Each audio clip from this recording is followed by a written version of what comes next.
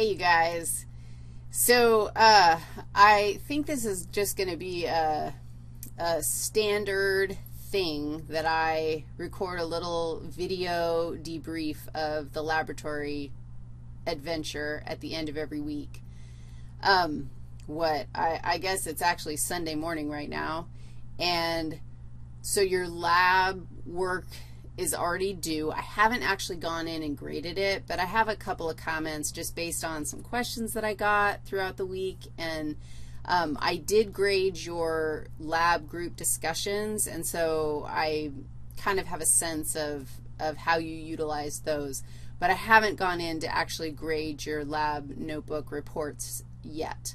So I probably, pay attention to the comments that you get from me around the lab report because I haven't looked at them, so I'm not going to address anything in this little conversation. But I made myself a list so I wouldn't forget the things that I wanted to tell you. First of all, I want to talk about the lab prep. What is true is, well, there's like 8,000 things that are true. First of all, in my world, I feel like I'm doing a service by offering this class online. It isn't my, I don't feel like, oh, teaching general biology online is the way to teach it. It's better than teaching it face-to-face. I feel like there are certain circumstances in which the opportunity to take this class online is super convenient. It addresses a need, because I do think that it's easier to take this class face-to-face because of the lab. If there wasn't the lab component of this thing, I think I would probably have a different opinion about that. But because of the lab and my unwillingness to, eliminate the labbiness of the lab, there's a trade-off. And I'm assuming that you're here taking this online lab because it fills a need that you have. It's early. We haven't even reached census yet. And so, honestly, if you're in a place where you're like, dude, seriously, these labs, I can't hang with this kind of prep, I can't hang with this amount of time, do a really serious, self-analysis and decide, I'll let you in. I mean, really, honestly, I'll let you in.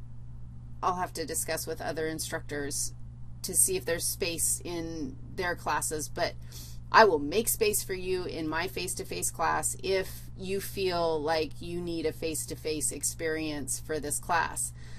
If you stick out the online place, this week's lab on there are a bunch of labs that are going to be like that. They're kitchen labs. Lab 3 is not kitchen, ingredient, grocery, nothing. You get to sit in front, and maybe that's what you envisioned the labs were going to be like. They were going to be these virtual, simulations, and that's not what I envisioned that the labs would be like. I actually feel like, we're doing a microscope lab this week, and so it's all this virtual thing, and I'm real interested to see what you think of it and what I think of it. But the experience of having to go through a grocery list, you're going to have that experience again. Experience of doing the lab work without me standing there answering your questions, that's the way it's going to be. Know that, dudes, you guys have access to, I can go show you, but in every single module, at the bottom of the module is the questions for rigs discussion board. Shoot me questions there. If you get stuck on something, and if you're stuck on something, go put your questions there so that you can see what other people are getting stuck on. Take advantage of your lab groups to brainstorm ideas and figure out where supplies are coming from and what the results are, because I'm trying to create a social experience for you in this online setting. And I'm doing some, and you got to do some too, and then you got to holler at me if you have questions. Okay, so the whole point of that is, yes, there will be labs where there will be that kind of prep. In the future, here's what I'm going to do for you. Here's what I'm going to do for you. I am going to work really hard when I know that there's a big prep coming up. I'm going to work really hard to get it published sooner than I would otherwise get it published. So Lab 4, there's going to be prep for Lab 4. I am going to work really hard at the beginning of this week to get Lab 4 ready to go for you so that you can see what the grocery list is and have more than just a weekend or whatever. That said, I promise they will always be done by Friday before the next week that they're happening, and that gives you almost a week to get stuff together. So you be proactive, I'll be proactive, holler at me if you need something. Group discussions. I'm happier with the Muddy Fun discussions this week. I feel like they were a little more valuable. I'm curious to see what you guys thought of it. But the lab discussions, there were a couple of people engaging in lab conversations that were awesome. But for the most part, they were very superficial and definitely not what I was envisioning. So I am percolating on how to improve the quality of that, and I'm also percolating on how to hold you accountable. Unless you literally barely participated, I pretty much gave you full credit.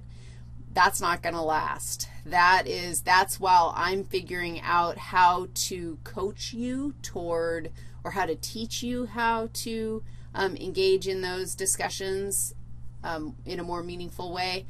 But think about that and, like, really try to make use of the discussion to help you learn.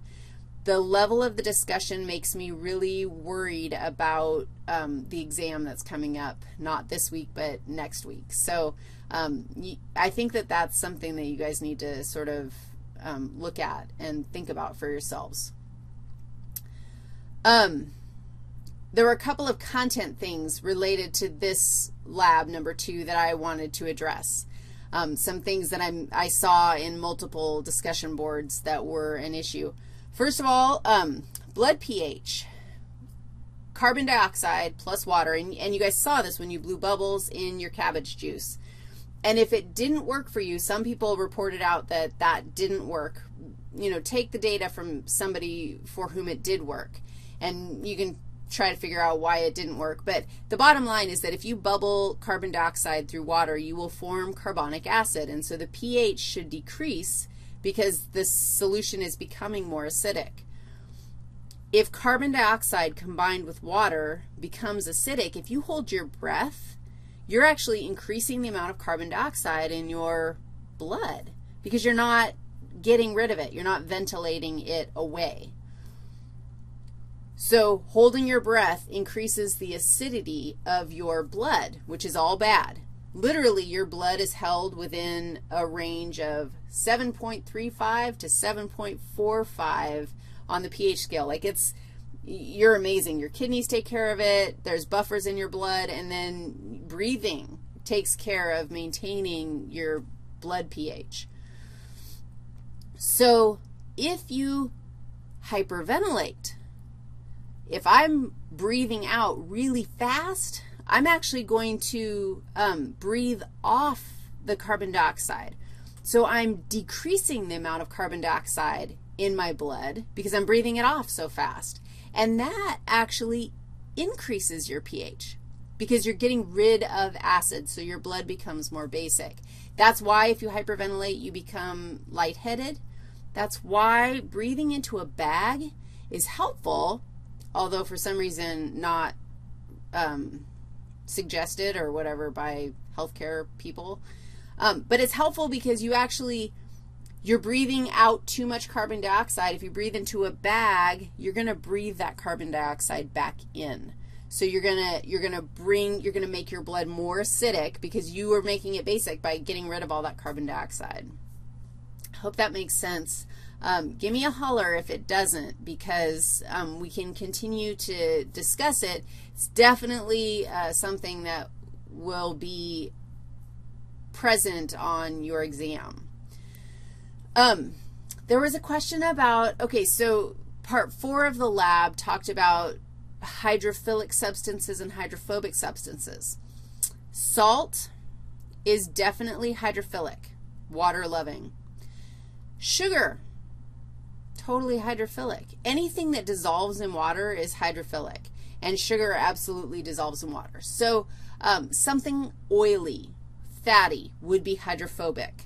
And that lab 4 was asking you to identify some substances. For example, what's that? Food coloring. Food coloring mixes with water, and so it is a hydrophilic substance. And if you dripped food coloring through your little oil and water tubes or glasses or however you set that up, it would actually go through the oil and dissolve and diffuse into the water below the oil. Something like, okay, vitamin, what is it? It's orange. It's like vitamin B6 or something like that. There's this orange pill. Beta-carotene would be a lipid-soluble substance that has some color to it. And if you dripped that into the oil substance, it actually would dissolve in the oil. It wouldn't drip down like the food coloring did. It would stay in the oil because it is hydrophobic. And that my goal was for you to find something, like experiment with it and find something that dissolved in the oil and find something that dissolved in the water. If it dissolves in the oil, it's hydrophobic. If it dissolves in the water, it's hydrophilic. So that's your test. That was the take home for that one. I'm not sure how we did on that. I also talked about the cell membrane. This is something that, we're talking about the cell on Monday, Tuesday next week, and we're talking about the cell membrane on Wednesday, Thursday next week. So that set of questions about the cell, how is the cell membrane both hydrophilic and hydrophobic, that's like, you'll get there, you'll get that information. So don't let that go away from your brain. I'm going to give you a little heads up that the cell membrane is made out of phospholipids. And phospholipids have a hydrophobic part, which is the lipid part. And the lipid part is sandwiched in the middle of this bilayer that makes up your cell membrane. The phosphos are hydrophilic. They like water, and they're on the outside and the inside. So you end up with this sandwich of hydrophobic stuff surrounded or sandwiched by hydrophilic stuff. And when you watch that part of the lecture next week, I think that piece will kind of come clear.